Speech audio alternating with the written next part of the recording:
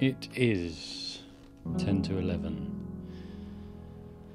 on a summer's night, and I'm back, but just for a little solo pod, and just to check in really. But I thought I'll do a little solo pod on love, because it's where I'm at right now, I suppose, or where everyone can be at certain times in their life. And we're currently filming season 3, and in October there will be a launch date, and I will have 20 to 30 episodes fully loaded, ready to go, and I'm in the thick of it. I've interviewed some real wacky people and some real interesting people, some real funny people, so it's going to be a mad series. But I think for today I just wanted to check in, and I don't know, fuck knows, these solo pods just like come out of nowhere, and I'm like, yeah, I'm going to fucking write that, and that's what I'm going to fucking write today. So yeah, I just thought, fuck it. I am moving the mic as always, and realising life is just a never-ending circle of crazy emotional battles and feelings and upward climbs and dangerous circumstances and whirlwinds of mind-boggling situations that you're always trying to bundle through in a cosmic, deluded, who am I context. So that might sum up a little bit of this podcast, but yeah, let's get into this one, and I've called it Love as a Losing Game.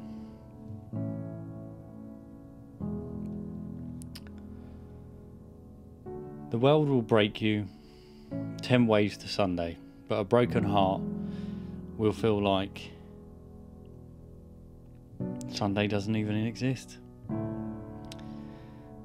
And it's quite obvious, I'm a man, but it's 2022 and we're apparently allowed to have feelings now. So, and God, feelings do I have? The fucking energy, man, is like, I feel like from my body these days is just insane. Like every day is like, who are you? What are you? What is this feeling? What is that feeling? You are now aware, you are activated, you are switched on, you are meant to understand what you are feeling right now, but you don't.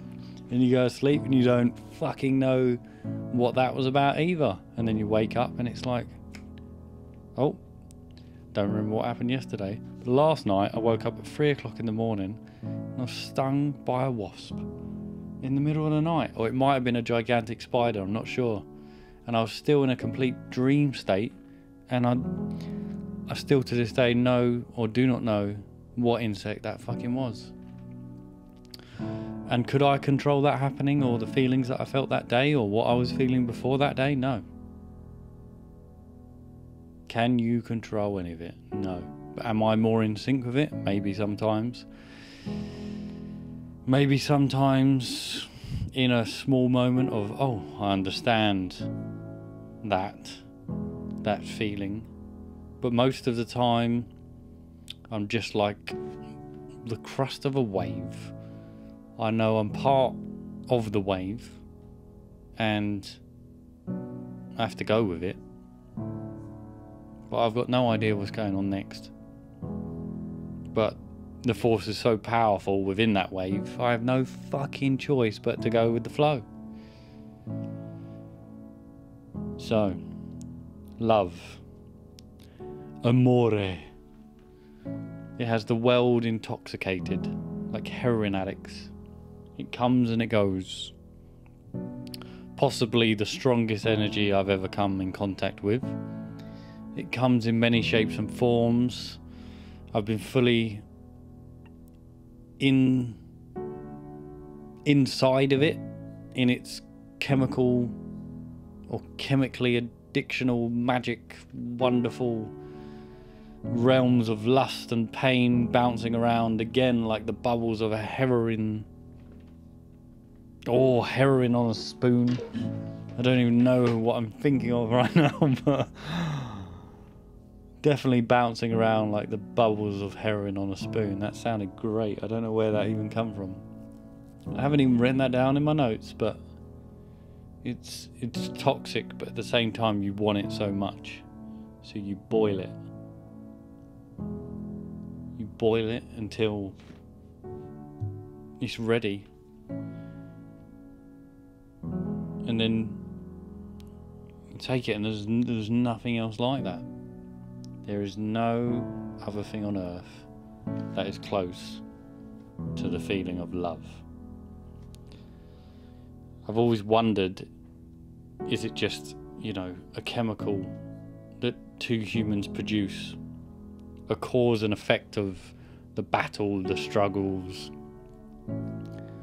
the pleasures, the desires, moments or many moments, and just all round monumentous moments that solidify a time of your life you really feel like, shit, this is where I'm meant to be. Riding that fucking wave, man. And for once, you know, you're at the top. But there's always a way down. And when that wave comes crashing fucking down, fuck, does it hurt. It fucking hurts. It fucking hurts. Can you feel that pain? You can always go back to it. Like there's nothing else you can think of, and the tide just never fucking goes out. Feels like it's not gonna go. Your chest is killing. It's killing. Killing. But it's not all bad. You know, it is a wonderful thing. It's only bad when you don't have it anymore, or you're looking for it again. And I think you might have gathered, I'm not talking about the love you have for that bagel shop in Camden, or your favourite brother or sister or dog. But, well, you know, I do love dogs. If you lose a dog, God, that fucking hurts too. I haven't, but even mates' dogs, that makes me sad. Don't even know them. But I'm talking about that love some people are never lucky enough to even find. And the ones that never know what they've got till it's gone, well, we all know them. Maybe I was one of them. But life and love,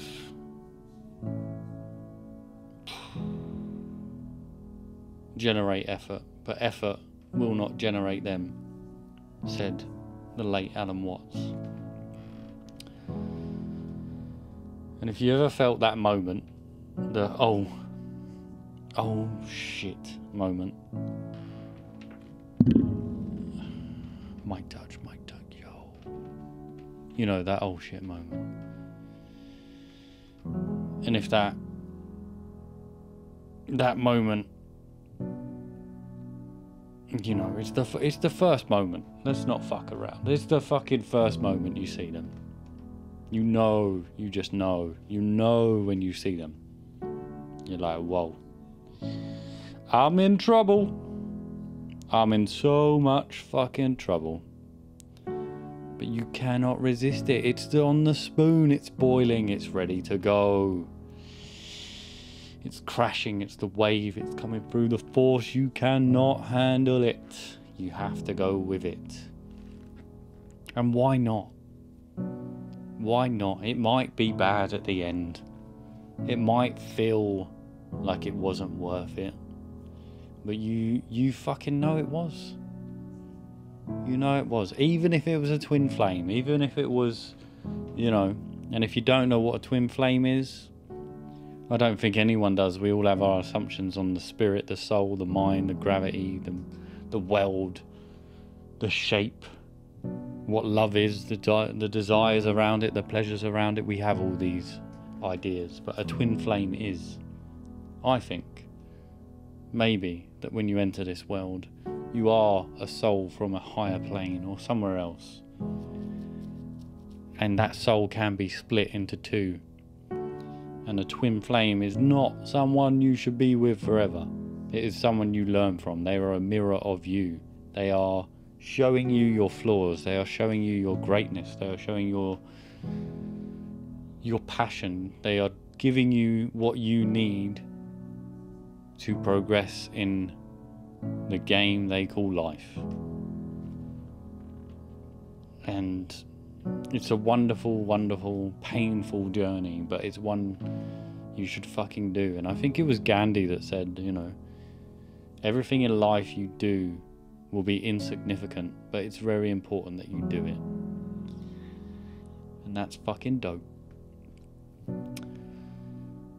But that moment, you know, it's the first time. It's almost like love knows both of you before you know each other. It's exterior. It's like a bubble in the middle. It's like holding you. You don't own it. You cannot feel it. It's like a fork through water. You cannot grasp it. It's magic, I guess, what we would say. We can't explain it. You just know it. Or it knows you. It knows you both. And I think it's an act. It's an act of surrender. You have no choice but to ride that wave. Be the crust. You know, the white froth that can only be created by the pure energy it is bound by, that it exists in, that it has to survive in. And I find you go, Mike, keep touching the mic, yo. But you go through, you're either in it, you're out of it, or you're looking for it. And where's the best place to be? Well, I think we all know it's in it. You can feel it, you can look back on it, you can love it, you can like it, you can live in it, you can be it. But that moment before it, that moment when you know, you're scared, you're excited, you're impulsive, you're addictive, you can smell it. But when it goes, and it will, not to say it won't come back, and my dad always said, if it's right, son, it will come back. But if it's not, you gotta let it go. And let's just say, this ain't come out of nowhere, but I'm letting it go. Because that wave has truly been a lesson worth living in. Or riding. One I'm fortunate enough to have come into contact with. And as I said, this is just well, I need to do more solo pods. I like them. People do message me after and be like, rah bro, that cut deep. So what else am I going to do at 11 o'clock at night on a Thursday? Maybe go see Pusha T with my lads, but I just couldn't be bothered to go out. But I'll leave you with these wise words. Well, I'll leave you with these words that I came to or thought of, and then arrived again at my man Alan Watts. But these words we live with have only the experiences and feelings we can relate them to. Our desires, our beliefs, our love, our passion, our dreams. They can be created as quickly as they can be crushed. It takes time to create these things, but nothing ends swiftly either. Because where I mean they can be created as quickly as they can be crushed, as they can come into existence as much as they cannot, isn't the time frame that you think it is. A breakup or a lost loved one or anything can take time to heal. But God, can it just, you're just like, wow. It feels like it's a long time. Fucking waffling, but it feels like it's a long time. But you know, like the moment you saw that person, or the moment it started, that happened. Just like that. But then when it ended, and when you knew it happened, just like that. It's as quickly as it can be created, it can be crushed. But this is what my guy says anyway. Old Alan Watts. If I could bring anyone back, it would be him. Just to get him in the shed for 10 minutes would be unbelievable. But, well, what did he say? I guess you'll... Well, go on, just tell us what he's fucking saying. There's one last thing I was saying as well. And that's, we do not fall into our passions, our desires, but we always use the word falling in love. And how Alan Watts puts it is, well, now really, when you go back to falling in love and say, it's crazy, falling, we don't say rising into love.